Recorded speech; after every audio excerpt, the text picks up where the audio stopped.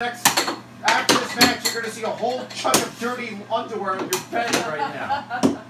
That's where you... Oh yeah. Right on my foot. Finally! Oh my God, you lasted long. Sorry, Mama. No.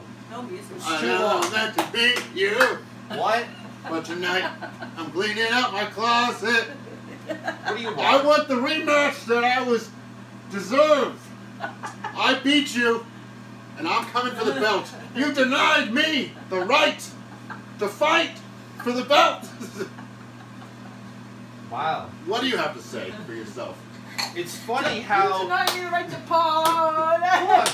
It's funny how a guy who looks mature and acts mature, actually he doesn't really act mature, but he looks mature, can speak a bunch of crap out of his mouth.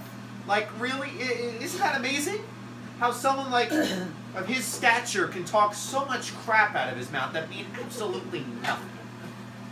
What he's referring to, however, just to get the bits and pieces out there, he's the former A.H.L. World Champion. He went in his hole for about, what, a year? Yeah, let's say a year in PA, and we had to crown a new World Champion, which we did.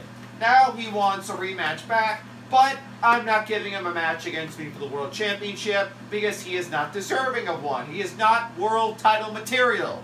No one on this show is world title material except me. However, what you are is tag team material. And I am one half of the A.H.L. Tag Team Champions. So, what I'll do is, I will get my fat-ass tag team partner, who's supposedly my best friend, even though he's an annoying spotlight hogger, who, how can I say this?